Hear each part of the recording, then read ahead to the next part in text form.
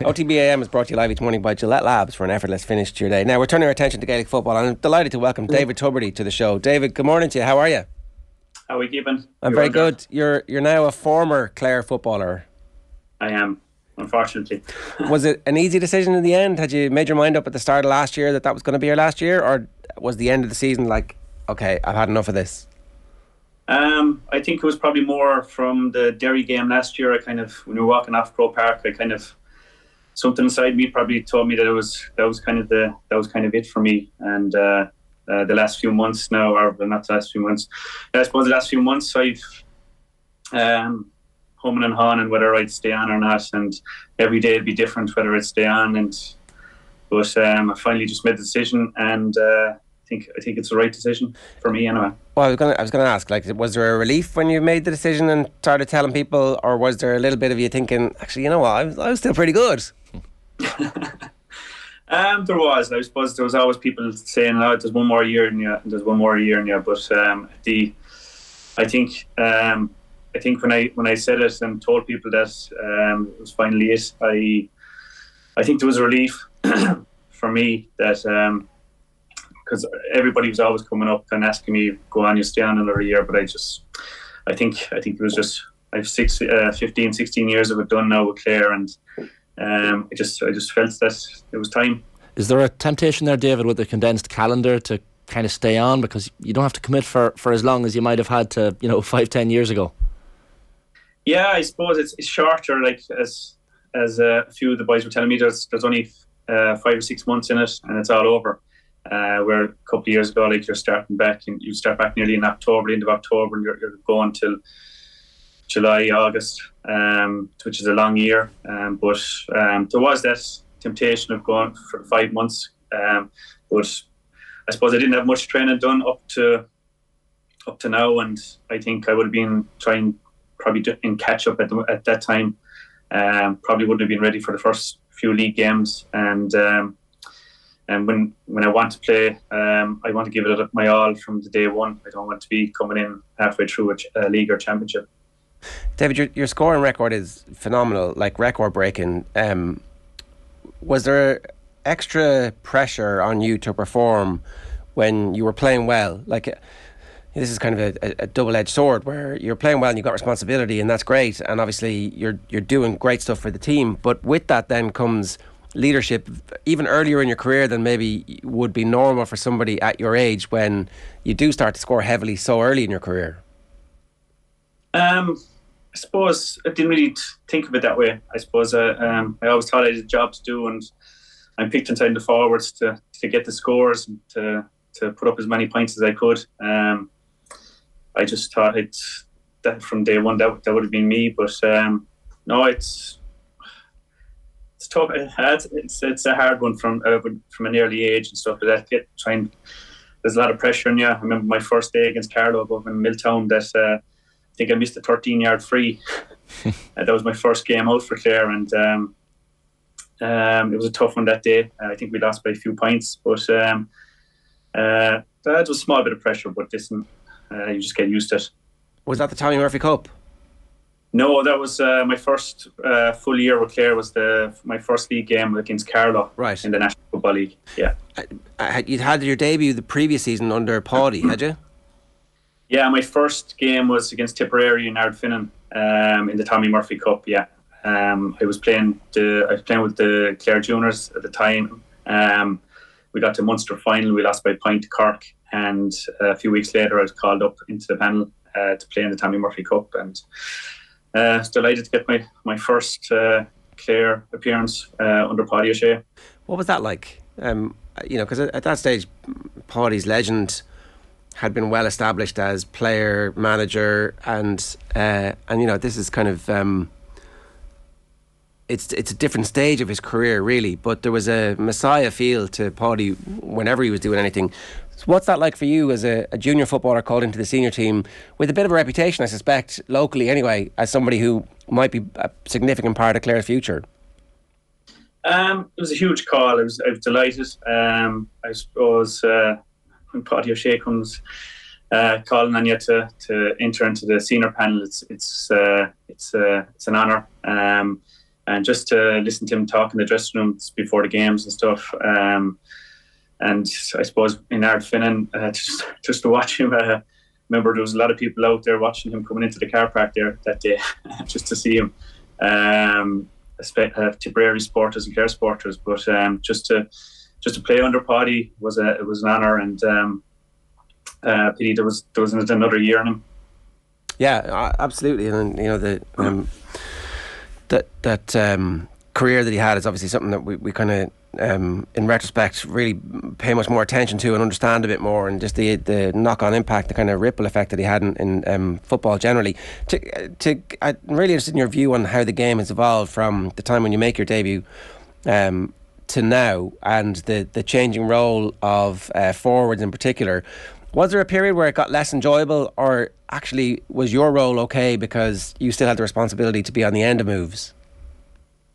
I suppose halfway through my career, the division, Division 3 and stuff like that. Division 4 and 3, a few years ago, I suppose 8 or 9 years ago, they started bringing back in sweepers and crowding out defences, which was a bit frustrating. There was always fellas sitting in front of you, and I suppose it was news to me. I was seeing fellas standing in front of you, blocking your pass to win the ball and stuff. But it has evolved a long way. I think these days, I think that the mark in the forwards, I think that should be got rid of. Talking from a forward, I think it's a bit unfair in the back. You'd like to see the forward win the ball and take on the man, and which we used to do years ago. But now they can. The mark is kind of it's a bit frustrating. It's a bit frustrating for the backs, but it's evolved a lot over the years. But no, it's tough at the moment. It's tough to play inside the full forward line at the moment because you're asked to track back, defend, and come out to the 45 or come back to the halfway line, crowd out the team or crowd out the opposition. So things have changed a long time, because the early days I probably wouldn't have passed the 20 to 21 or the 30. You get a nosebleed going back that far, I'd say, David, back in your early days. Just asking me what I've been doing back there. Yeah, exactly. The rule changes year on year. Like, is it tough for players to follow these consistent rule changes? Because even as a viewer, sometimes you're starting off a league and championship year going, geez, I don't know what the rules are anymore. Yeah, I suppose they're always been changed. I remember I came in the first year, I think there was a yellow card brought in, and if you got a yellow card, you were sin binned or something. If you got 2 yellow cards, so I remember we played Cardiff that day, and I think we were down to 13 men because 3 people got yellow cards or something like that. And then I don't know, did they miss 1 or 2 games for us? And they were the key players for us, and we just didn't adjust it at that time. But down through the years, it's always chopping and changing, and I suppose it gets frustrating for players. I suppose the black card is probably a good rule that was brought in. I think the 45 the kick out, the mark from the kick out is a great rule. But as I said, the mark in the full forward line, I suppose it was intended to be brought in for, say, David Clifford's catch in the All-Ireland final last year, the high ball, he went up and he fielded it over his head. I think it was brought in for that, but you can see fellas and they're winning handy ball down around their toes and they're caught putting their hand up for a mark. I think, it's chopping, too much chopping and changing for me. The evolution in Clare football that you've seen from the bits where you needed an outside manager to get a bit of attention, to Colm Collins coming in and now being the longest serving inter-county manager I think there is in the game. What was it that Colm Collins brought that allowed the team to become an established Division 2 team and really begin to dream about growing Clare football? I suppose Colm had, he was manager of Cratloe. He was manager of the minor team, I think, for Clare early on. And he kind of knew the underage in Clare football and the potential that's there. And I think that's the difference between a homegrown manager and an outside manager, because he knows the ins and outs of Clare football. He's Cratloe over a senior team. And then they played the divisions, the QC Cup. They played, I suppose, Division 1, 2, 3 and 4. And he got to see all those players coming through. which was huge for us, because we got a lot of young fellas coming through from not saying senior clubs, but earlier on you got like Colin O'Connor, Jamie Malone came into the panel, which they wouldn't have been senior players, but you could see Colin saw that the potential in them players, and they brought him through, which was huge. And it was just Colin was just organised from day one. I remember his first meeting in Innis, that he just came in. He just goes, "Listen, lads, we're a top 16 team," and he just talked about how good we are, but we're not showing our potential. And you can see us now, that a bit of organisation, and you can see where Clare football is right now. We're playing Division 2 football with the last 8 or 9 years, or 7 or 8 years, I suppose. And it's great. It's great for the football in the county. Could you have foreseen, David, in 2007, like I'm sure across 15 years in Gaelic football, even in terms of sports science and how quote unquote professional the game has got, there's been remarkable changes?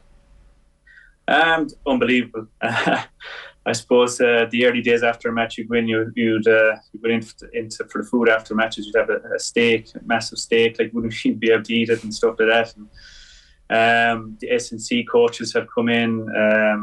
I didn't really start doing gym work, I suppose, until probably Micheál McDermott came in with Micheál Cahill. That was a proper first S&C coach came in, and you've got dietitians, you've got psychologists, you've got anything you want now that you'll get. You've got a forwards coach, defensive coach, you've got coaches for here and there, and that's what Colin has brought to Clare football. He's adapted to what the Kerrys and Dublins have been doing over the years, and we might we're there with all the backroom team. We've got all the backroom team analysis, everything. So. Clare's come a long way, and since I started off playing. Did you embrace all that? Did you find that enjoyable and helpful? Oh, I did, yeah. I was saying, if I had as I said, the dietitians, S&C coaches that are there at the moment right now, if I had that when I started off playing football, it would have been way better. I think young lads these days get a massive advantage from where players started 10, 15 years ago, 20 years ago. Yeah. The other thing that we should talk to you about is the all-time scoring record in the National League. GA records aren't brilliantly kept, but there was certainly this sense that what you were doing was fairly remarkable over the long period of time. At what stage did you become aware of this? I suppose I came aware of it after the game. I think a reporter here at Clare, Owen Brennan, came up to me and he just said to me, he goes, "David, do you realise what you've done?" And I hadn't a notion what he was on about. And he goes, "You're after becoming the all-time National League top scorer." And it didn't really hit me at that point. But I suppose one of the things that I saw on Monday morning was your searcher, and you're reading it out in the back of a newspaper, I think it was. But when I saw it in the newspapers the following day, I just realised how big it was. I'm amazed. I thought that maybe a couple of years back you would have thought somebody would have pointed out to you I can go after that, but you didn't know about it at all. No, I haven't a clue. Right, so, Jesus. Didn't even know what I scored in the league, or didn't know what I scored in the championship or anything like that. This is the thing, right? In American football, they would have a ceremony. They would have stopped the game for 5 minutes. There would have been red dancers on, and there would have been confetti guns. Exactly, yeah. No, there was nothing like that. You see in the NFL, I watch the NFL a lot, and then you'd see this receiver record was broken or touchdown record was broken. But in the GA, I suppose that's something that we don't do. And I suppose, I don't know, I think Killian Connor is the top scorer in the championship. I know that I seen comments that people were kind of giving out that no, Killian Connor is the top scorer and stuff like that. But people were kind of checking him on it that no, it's a National League record. So you probably only get to appreciate these records and stuff, the individual feats, after you've retired as well, David. I suppose you do, yeah. It's great to look back and to see what you've achieved. Mickey Kearns was actually he called in to me here a few weeks after I broke the record. I think he kind of comes around the area, so we know a local guy that knew him, and he called in here, and I got a photo taken with him and stuff like that, which was great to have, and still have it there. The other edge of that, of you being Clare's, I guess, target man and principal scorer, is that no matter who you play against, you're probably getting put up against the best man marker or the tightest defender. Who were the defenders you didn't like coming up against? Like, who were the toughest defenders you came up against across your career? Well, I suppose early on in my career, when I used to in Division 4, you probably Maurice O'Gorman from Waterford he was a very tight marker. Then you've got Johnny McCarthy in Limerick. We got to play him a lot as well, and I came up a good few times against Mark O'Shea. You can see what Mark O'Shea has achieved over the years, and just to come up against and play these top defenders was great, because it always tested you. And after the game, you'd when they'd be marking you, you always kind of learn off them, and you see what do I have to work on for the next day, and what you'd be looking back on video and all that kind of stuff, and seeing the kind of runs I need to make the next day. So it was always a help to mark the best players, and it was great to mark these guys during my career. Has the sledging from defenders developed over the last 15 years? Even like I enjoyed the Padraig O'Hora, David Clifford stuff, got a bit of attention, but I'm sure it's improved in its originality, I guess, over the last 15 years, the sledging. It has, but I don't really take any notice. If anything, it kind of riles you up, it gets you going. Like you wouldn't really say things back to you or say things back to defenders or anything. The way I tried to answer them was to put the ball over the bar, put the ball in the back of the net, and usually if you do that quick enough, that kind of shuts them up a small bit. But I never really got that much sledging over the years. You hear a small bit, but not major. It's a bad idea to sledge the highest scoring footballer of all time. It's like, that one will generally tend to bite you on the ass. I just wanted to ask you before we go about Division 2 of the Alliance Football League next year. So it's Limerick, Cork, Meath, Louth, Clare, Derry, Kildare and Dublin, obviously. And half those teams will end up playing for the Sam Maguire, and some of them will end up not playing for Sam Maguire by virtue of the Connacht draw in particular. Yeah. Was all that stuff when it was going on in the background? Were you talking about that in the dressing room, or did that kind of exist separately, that whole proposal B and those conversations, or were you definitely involved, kind of saying, come on, this has to happen? I think last year, when it came in last year about, say, I think there was a few teams that if they got to the provincial finals, that if you came third last in Division 2, that you would be out of the All-Ireland series. I think that was a huge thing as well. I think that gets teams really. You really have to hit the ground running in the National League this year. I suppose last year and this year. But it's going to be tough. It's going to be a tough division. You've got Dublin and Derry down there at the moment. Derry flying high after last year, and Dublin getting relegated, which was a huge thing altogether. But they'll be going to get back into Division 1 and try and get back the All-Ireland. But you can see it's going to be a very tough division with Cork. Big win over Kerry there the other night. And then you've got Kildare down there, and you've got promoted Limerick, and it's going to be, you've got Meath down there as well, new management as well. So it's going to be a tough one. It's going to be very tough there in Division 2. Plenty of time for you now to work on your golf handicap. What are you playing off at the moment? I play F6 at the moment. Right. So you'll be scratched by the end of the year. Is that what we're hearing? I don't know about scratch now, but we'll work on it. I need a bit of lessons first. So a few lessons, and hopefully I can get it as low as I can. Well, listen, we hope you enjoy the retirement. Obviously a very busy time for you no matter what, but thanks a million for joining us. Cheers, David. Thanks very much. Thanks for having me on. Thank you. That is the legend that is David Tubridy, the highest scoring Gaelic footballer of all time in the National Football League. That's some list.